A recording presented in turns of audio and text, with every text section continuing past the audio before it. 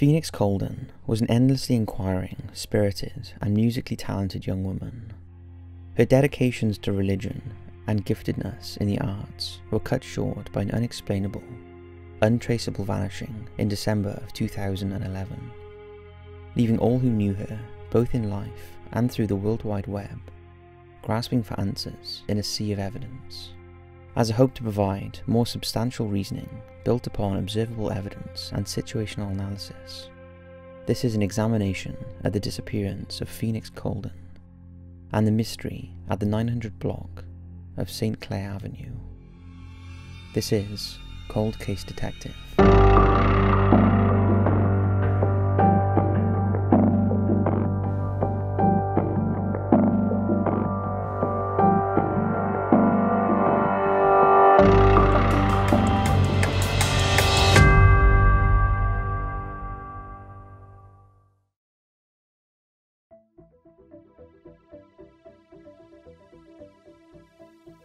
Phoenix Coldon was born on May 23rd, 1988, to parents Gloria and Lawrence Coldon.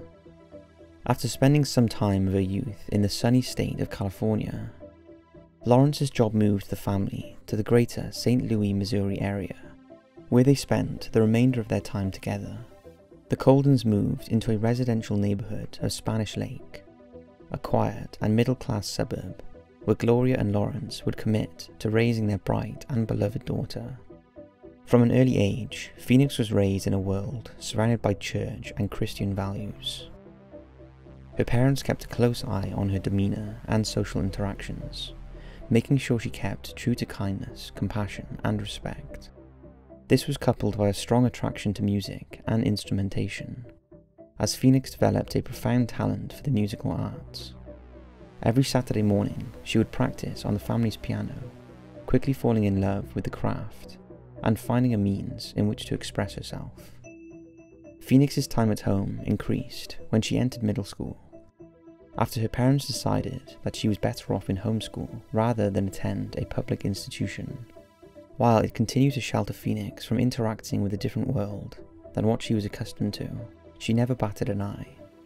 Her enthusiasm for learning, knowledge, and participating in academics was second to none, and she excelled in all of her studies. When she wasn't doing coursework or making music, Phoenix was advancing her fencing skills, attending rigorous practices that led her to ultimate championing of the sport, as she retained the local junior fencing title. From 2007 to 2011, Phoenix attended the University of Missouri, St. Louis, moving into an apartment with a friend. Around this time, Phoenix started displaying a different side of her personality, struggling to reconcile with her sheltered upbringing and strict lifestyle. She began arguing with her parents more frequently and participated in risky behaviour, while it was a contrast to the normal Phoenix that her parents knew. Neither Gloria or Lawrence figured it to be any more than the pains of entering adulthood. That is until May of 2011, when Phoenix returned home at the demand of her mother and tensions skyrocketed. Throughout the next few months, Phoenix's abnormal behaviour hit an all-time high when she broke off her closet friendship with her longtime neighbour Akira. After an argument forced Phoenix to admit she was uneasy about something in her life, something that would not be cracked by either Akira or the Coldon family. As the warmth of summer turned to the chills of winter, Phoenix's crisis worsened. Her parents and few friends described her as a different person. No longer was she the well-balanced, soulful woman with the great sense of humour, strong in her faith, naive about the world, and ambitious to live up to the world's expectations. Instead, she was a shell of her former self. Both Gloria and Lawrence Coldon felt that their daughter's own self was on the brink of returning, but sadly never knew for sure when, on a silent Sunday afternoon, Phoenix walked out of her Spanish Lake home for the final time, not to be seen or heard from again, leaving nothing behind but odds and ends in her car, abandoned in the middle of the road of Saint Clair Avenue.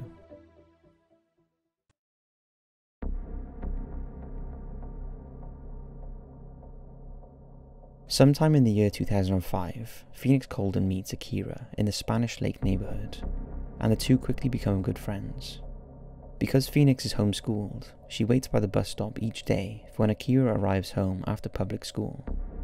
Phoenix isn't allowed to go over to the Hogan household much, so her relationship with Akira and her mother Martini consists of talking on the front porch. The Hogans saw Phoenix's parents as a little too strict as a result. In the fall of 2007, Phoenix enrolls in the University of Missouri, St. Louis, eager to explore lifestyles differing from the religious, tempered world she knew growing up. Around the time of starting college classes, Phoenix meets a guy named Michael B. They soon enter a romantic relationship, despite her parents' disapproval of him. Over the next few years, Phoenix and Michael B. hide most of their intimacy from the Coldon family. They move into an apartment together with the help of Phoenix's mother Gloria, who signs the lease under the impression that her daughter is moving in with a female friend. Gloria proceeds to visit the flat multiple times in the duration Phoenix lives there, and not once sees a clue that alerts her a man is living there. At some point in 2010, Phoenix informs her childhood friend Akira back at home that she wants to leave Michael B, but isn't sure about how to go about it. Instead, she starts meeting other men. One of the men is another person named Michael, referred to as Cell Phone Mike. Phoenix heats up a second romantic relationship with Cell Phone Mike behind the back of Michael B. Around the same time, Phoenix purchases an alternative cell phone plan behind the back of her parents. She uses the burner phone to communicate with Cell Phone Mike, and her phone from the family plan to upkeep her normal life with Gloria, Lawrence, and Michael B. In the months leading up to spring of 2011, Phoenix secretly steals money out of the Coldon family's safe in their home. The money in question is in the form of savings bonds under Gloria Coldon's name. Phoenix discreetly cashes these bonds at various points, pulling in around $2,500. What happens to this money is unknown. When May of 2011 arrives, Phoenix moves back in with her parents, per their request, after they decide paying for the apartment is financially difficult, and their house is technically closer than her apartment is to the university. The situation begins to unravel in the summer of 2011, when Phoenix has a mental breakdown in front of her friend Akira. Phoenix claims she has the feeling that she's being followed, specifically saying that an anonymous person or people are watching her and the Coldon family in the park one day. It is a paranoid discussion with an unsettling foreshadowing, in which Phoenix shares she has a feeling that something is after her, and something is going to happen. On November the 15th, 2011, Phoenix records a selfie video on her phone while she sits in her car, expressing the extreme frustration she has with herself and the emotional crisis she's in. Phoenix appears distressed and on the verge of tears, saying things like she wishes she could start over.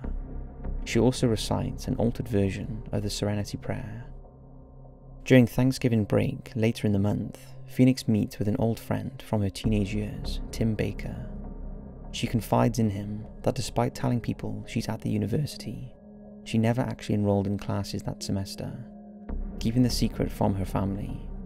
Tim knows about the second burner phone, and realizes Phoenix is living a double life, and feels like she's hiding something from him too.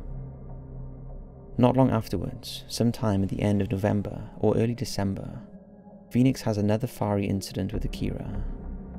This time she argues with her best friend about petty little issues regarding their friendship and Michael B. It escalates when Phoenix reveals she carries a 10-inch dagger knife stored in the driver's side door of her car. Akira thinks Phoenix is just trying to intimidate her, and claims she's done nothing wrong. After Phoenix hints that she's going somewhere to get away, Akira claims this mental state is totally abnormal for Phoenix, and like Tim Baker, feels that her friend is hiding something.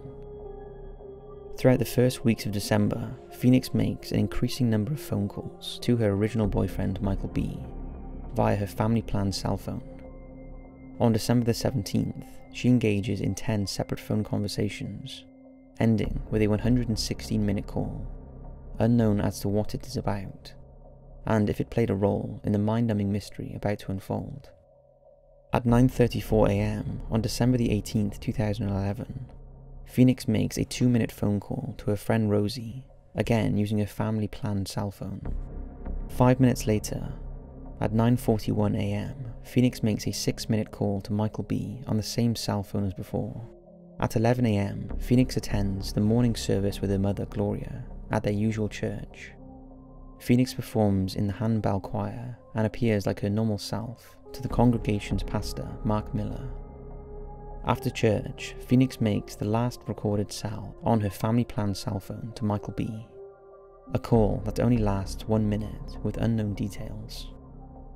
Not much time passes before Phoenix and Gloria run an errand to the grocery store around 2 p.m. On the way home to Spanish Lake, Phoenix turns to Gloria and says, "Mum, we need to get back to the way we used to be." Gloria responds asking, "What do you mean, Phoenix?" And Phoenix says, "We just need to be more what we used to be like." Gloria figures the old version of her daughter is coming back. 5 minutes past 3 p.m, later that afternoon, Phoenix walks past her father, silent yet determined. She hops into a black 1998 Chevy Blazer and backs out to the driveway. This is the last known sighting of Felix Coldon. About 2.5 hours later, at 5:27 p.m, East St. Louis police officer Perry receives a call about an abandoned car in the middle of the 900 block of Saint Clair Avenue. Officer Perry arrives on the scene in 8 minutes at 9:35 p.m. and finds an empty black Chevy Blazer sitting in the middle of the road near a stop sign. Assuming the vehicle ran out of gas, Officer Perry checks out the interior. He finds the engines not running, the lights are off, bearing no purse or phone inside, no sign of struggle, and resting there like any normal parked car would. He runs the license plates to see if it comes up as a stolen car in the database, but produces no hits. He calls a local towing company and runs the VIN number, confirming that the car was actually from Missouri and probably crossed state lines on a routine drive. Officer Perry enters the car's data into a nationwide car logging system, but a delay in the program causes the vehicle to remain absent from the National Impound Registry. Later in the evening, the car is taken into an Illinois car and truck impound lot, but the owners of the vehicle are not contacted. The next morning, on December the 19th, Gloria and Lawrence awake and immediately feel concerned for their daughter, who never stays out all night and hasn't been heard from since the previous afternoon. When Gloria calls law enforcement and provides Phoenix's date of birth, the police announce that because Phoenix is a legal adult and has only been gone less than 24 hours, there's no reason to believe she's missing. Gloria persists and informs the officers over the phone that Phoenix was in the 1998 Chevy Blazer, so they run a vehicle check. However, no red flags pop up in the system, despite the impound on the 18th. Over the next couple of weeks, the Coldon family searches endlessly for their daughter. They pass out flyers, call nearby hospitals, and visit potential hiding spots around town. Gloria even calls multiple local news stations, but none of them air Phoenix's story or help spread awareness. At the end of December, Gloria and Lawrence are informed one of their vehicles has been impounded at an East St. Louis car lot. They rush across the Mississippi River to find their Chevy Blazer exactly how Officer Perry found it, strewn with odds and ends belonging to Phoenix, but showing no signs of conflict. Gloria feels Phoenix was most certainly not the one who put the car on Saint Clair Avenue, while Lawrence gets a sense that Phoenix is ultimately okay. On New Year's Day 2012, authorities finally pick up the case and declare Phoenix Coldon an official missing person.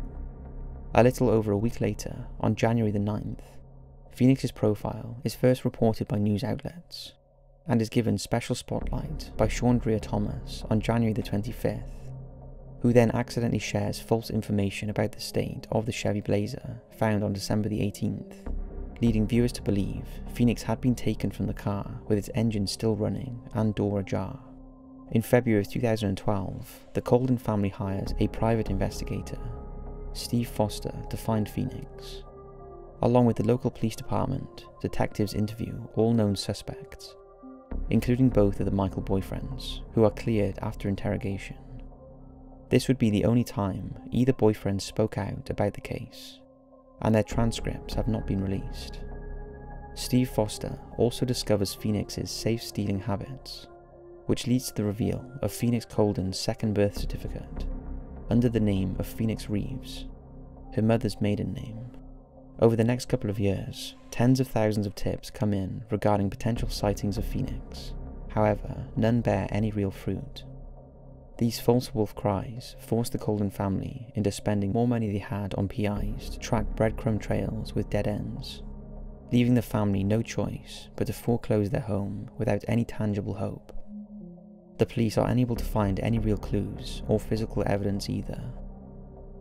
In 2018, Oxygen television network videotapes a separate investigation into the disappearance of Phoenix, with the original investigative reporter, Shaundria Thomas, and a retired police deputy, Joe Delia. The two comb through the major points in the case and bring in a third private investigator, Dean Duke, to run a detailed database analysis of the second birth certificate of Phoenix. The system reveals only 4 matches in the United States. 3 of them are ruled out with complete profiles. However, one sticks out as peculiar. The final Phoenix Reeves match has no date of birth, no social security number, and no relatives. Just an address for a house in Anchorage, Alaska, that was active from January to June 2012. Joe and Dean traveled to Alaska and interviewed the neighbours around the address regarding Phoenix. However, none recognise her name from her missing posters. They eventually contact the woman now living in the house that was matched in the database, but the woman says that she's been the sole owner of the place since 2002 and has never seen or heard of Phoenix, neither with the Reeves nor Coldon surname. While both private investigators are convinced this suspicious profile is that of the real Phoenix Coldon, they have little else to go on. This is the most recent development of the still frozen solid disappearance.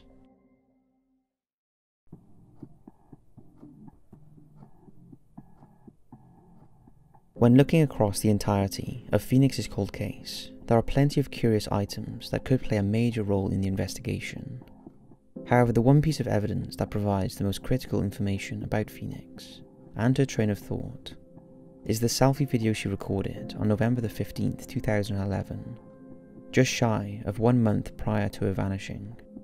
Unfortunately, the entire video itself has not been released to the public, but there are intriguing pieces of direct quotes from Phoenix originating from video that we've collected for the case file. She starts off by claiming she got ditched by an anonymous person or persons. She follows up by saying, "This is ridiculous, I just want to start over. I just feel like I can't start the new me over." A few moments pass and she continues with, "I don't know. I've got to see things for what they are. You know, like instead of thinking about it like that, see things for what they are." Phoenix trails off, saying a few inaudible lines before looking into the camera and reciting a version of the Serenity Prayer, as "Lord, please help me accept the things that won't change, and that I won't change the things that I can't change." Further along the video, Phoenix explains, "That's why I don't like talking to people when I'm mad or whatever, because I say stuff that I don't mean, and that's when you learn to hold your composure. I want people to take me seriously." Due to the poor quality of the sound and a few moments where Phoenix was mumbling, it's hard to make out what she's saying. Investigators Shaundria Thomas and Joe Delia took the video to an audio engineer, Brian Queskin, to clean up the audio and decipher the rest of the dialogue. He unveils a portion where Phoenix says, "I just want to be happy. I feel so stupid because I let myself go a little bit. I probably would have been in a better situation if I would have stuck with how I used to be." She then proceeds to say, "Might as well ride in the back with the cops all up in here. The only person that won't let me down is me." It's unknown how much longer her self-reflection goes on for, but at the end of the video, Phoenix gives one last look into the camera and says bye. Throughout the conversation she has with herself, Phoenix takes plenty of long pauses looking outside the window with a somber, agitated demeanour. Her voice is mellow, soft, and sometimes indistinguishable, yet doesn't come across as calm. Rather, Phoenix sounds as if she's truly worried about the state she's in, consciously struggling with her life in that moment, compared to the good-natured lifestyle she lived in prior. It's in these moments that Phoenix herself clarifies she has been a completely different person, for better or for worse.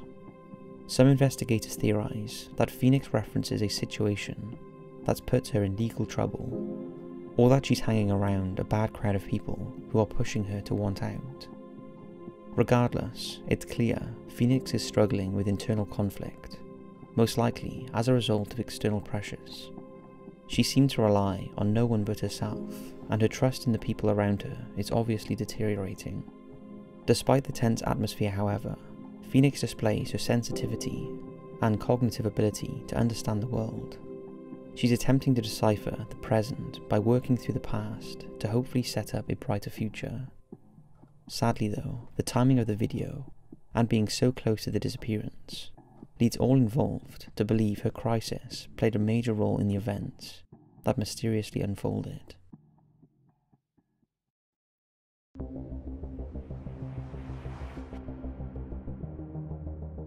In the 7 years since Phoenix's cold case has entered the public sphere, the most discussed theory revolves around a possible human trafficking incident.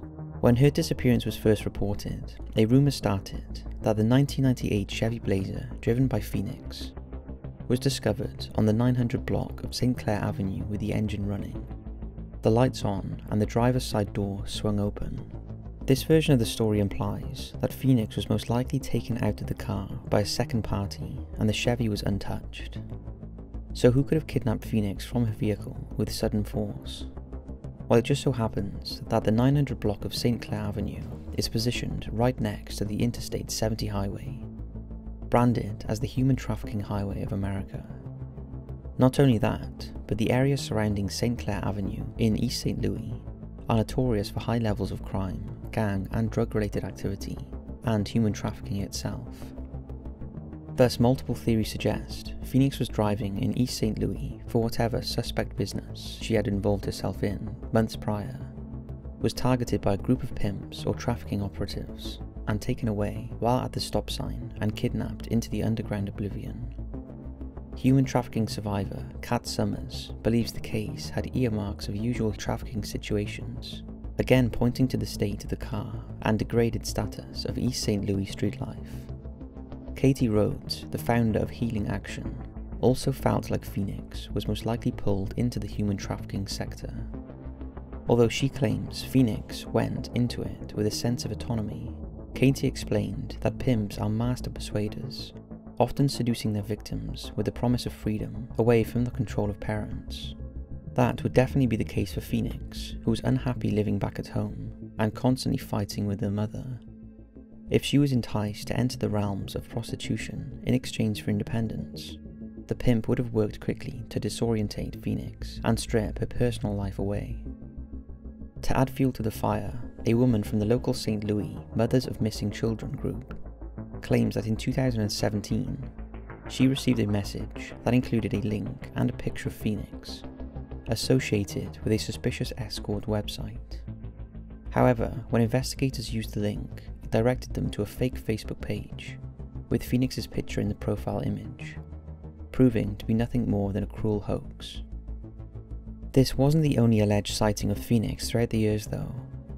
In March of 2014, an old friend, Kelly Fronert, reportedly sees Phoenix in a plane going home from Las Vegas. Kelly was seated on her flight during boarding and looked up, catching a glimpse of a woman who appeared to be Phoenix with a group of women, staring straight ahead. Kelly called her name, to which the woman looked up immediately and asked Kelly if she looked like someone. Kelly responded with, "Yeah, you look like my friend Phoenix."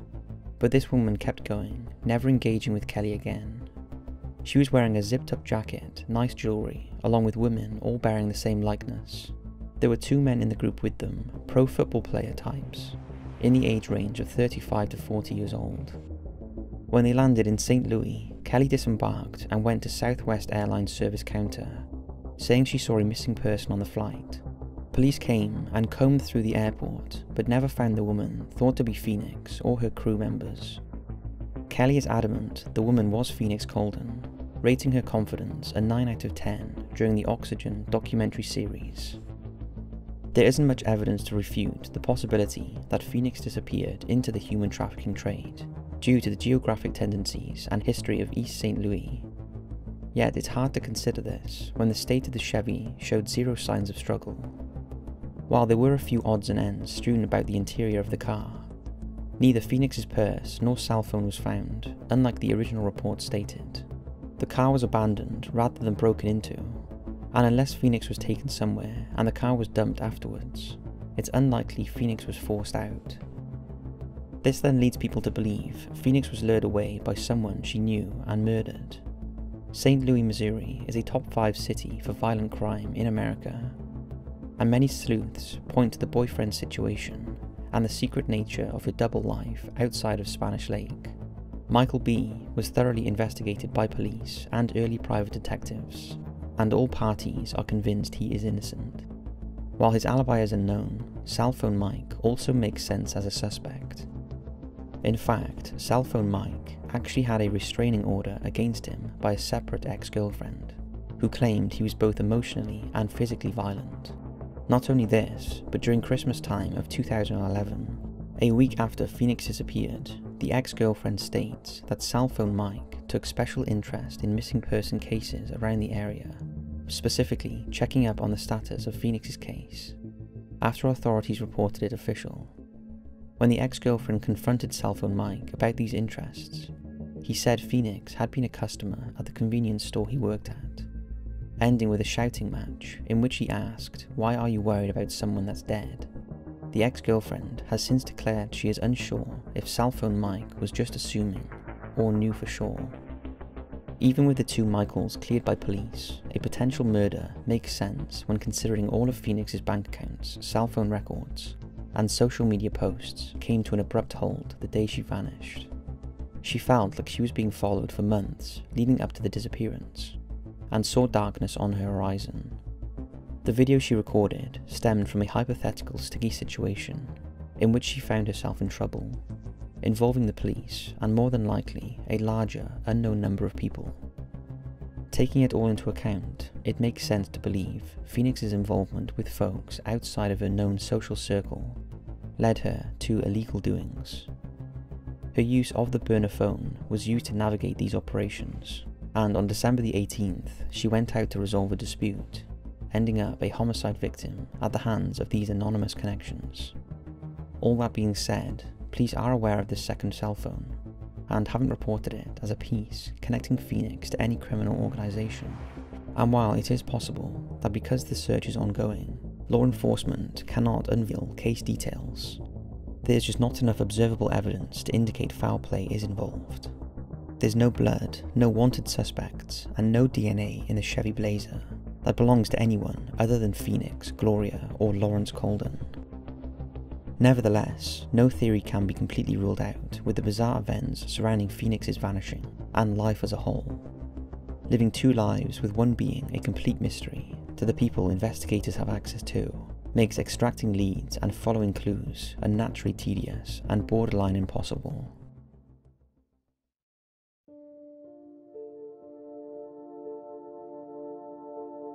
Absorbing all of the information, interviews, and intelligence provided across the board by multiple private investigators, we've concluded that Phoenix Coldon up and left Spanish Lake on her own accord, with the help of friends, at first using her pseudonym, Phoenix Reeves, and the alternative birth certificate before building a completely new identity and dissolving into society under a new independent position of power.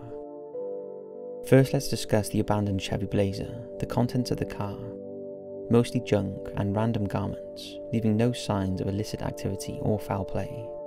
The collection agency notice regarding Phoenix's unpaid burner phone bill that was discovered makes people question why she would leave it behind so carelessly. But ultimately, it wouldn't matter because the phone was still under her name and easily accessible by authorities with investigative abilities. The vehicle itself looked parked and planted from first sight, according to Officer Perry, and was most likely used as a decoy maneuver by Phoenix or whoever was helping her leave.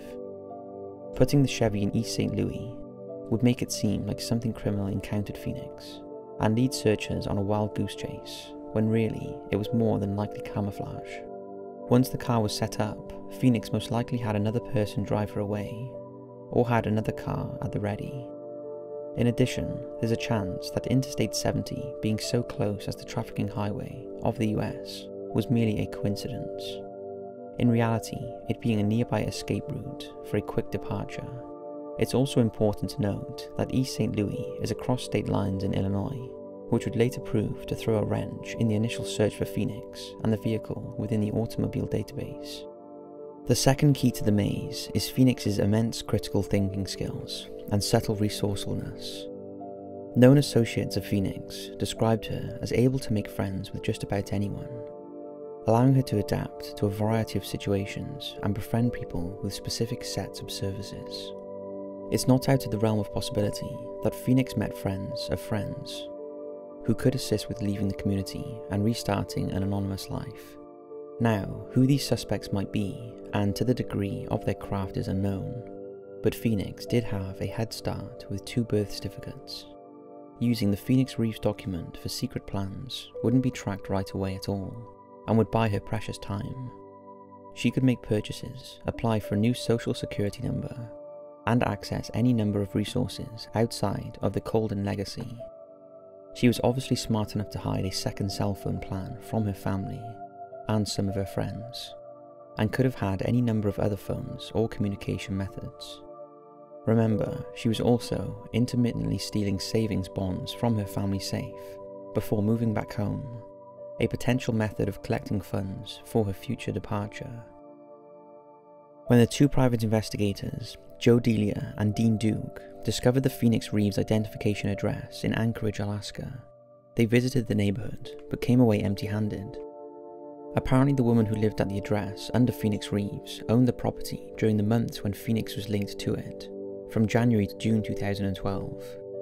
However, this woman had never rented it out since purchasing it in 2002, and never saw anyone who looked like Phoenix during her 25-year residency. Yet something isn't right about this anomaly. It just so happens that Phoenix Reeves' profile had 0 information points except for an address that was dated just 1 month after Phoenix disappeared, and appeared to be a sensible runaway location. Nobody in Anchorage would recognize Phoenix if she did indeed travel there to hide or plan a further identity transformation, and would serve as an excellent middle ground between the United States and starting anew in a foreign place like Japan. It also can't be ruled out that Phoenix paid off the woman who owned the house on record. Either way, we believe there's something very suspicious about Anchorage, Alaska, and concur she was definitely there at some point after her vanishing.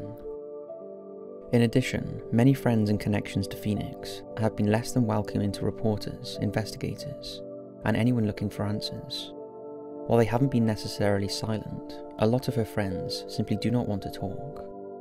In a sense, this could be analysed as guilt behaviour, but we feel that the guilt comes from their role in helping Phoenix, not hurting her. To pull off a feat like running away and becoming invisible, one would need help from the outside. Phoenix could have been using her new acquaintances as assistants in disappearing, including someone like Michael B. Their phone conversations increased in the weeks leading up to December the 18th, and ended with an abnormally long 116-minute call on December the 17th. We theorised the 2-hour talk was a final discussion about the master plan, and the 1-minute call on the 18th was Phoenix altering the plan's initiation, seeing as though it was her final call on the family plan phone. Again, it's possible more calls were made on the burner phone, but without those records, it cannot be stated with 100% certainty. Finally, when drawing this conclusion, we must address Phoenix's emotional and mental state at the time of December 2011. Multiple friends describe Phoenix as unlike her normal self. She was agitated, displeased, and uncomfortable. Her relationship with her mother became untenable at times, ending with arguments and disputes about various topics, as Phoenix spaced further and further away at church. Not to mention, Phoenix was constantly looking over her shoulder, regretting decisions in the past that took her down a path of present complications. Most telling of all was Phoenix's spoken wishes to start her life over, to reset her problems and return to the old version of herself. It's quite possible that she tried to do so in between November the 15th and December the 18th, with a couple of clues hinting of such efforts. However, it couldn't overcome the cloud of darkness that hung over her head. As her friendship with Akira cracked and her paranoia skyrocketed, Phoenix was the product of an incredibly strict parenting style, sheltering her from real-world conflict and suppressing her social development. She was eager to expand her knowledge and experience life outside of the airtight rules found at the Coldon household. But over and over again, she was rejected of these desires by her parents. This slowly ate away at the connection she had with Gloria and Lawrence, and sadly made it an easier decision to let go of the religious, conservative front that everyone knew her by. Leaving in her eyes was most likely not an easy choice, but a necessary decision to escape the decades of difficulties that eventually made life a losing battle. All that being said, Phoenix Coldon's case is truly a puzzling predicament, and no stones can go unturned. One of the reasons we wanted to share her story is the complete lack of national coverage that Phoenix and the Coldon family received at the time of the disappearance in 2011 and 2012, losing precious time in their search. Gloria and Lawrence had to foreclose their home recently due to mounting investigation costs, and are desperate for their daughter and her case to be shared to a wider audience. They fear her files will be swept into a corner and forgotten about. So we are doing all we can to keep the wick blazing with hope that Phoenix will be found. This is also the second case in which our subject has a connection to Anchorage, Alaska, a complete coincidence only realised after we researched these cases. If any viewers are local to the area, please keep a special eye out for clues or leads into the profiles of Trevor Deely and Felix Coldon, or Phoenix Reeves. However unlikely, you just never know what could be lurking around. No matter what, we should honour Phoenix Coldon as the brilliant woman she was, a hugely talented fencer and a beacon of compassion and soulful energy, making people laugh while forging interest across culture, academics and art. She was a marvellous musician, able to play a variety of instruments ranging from guitar to piano. In fact, Gloria's piano sits untouched to this day, collecting dust, waiting to be played again, by the girl who expressed herself so beautifully for 23 years. The piano waits for Phoenix Coldon, just like us, as we climb the uphill battle in fighting to solve her disappearance, and the mystery scene at Saint Clair Avenue. This has been Cold Case Detective.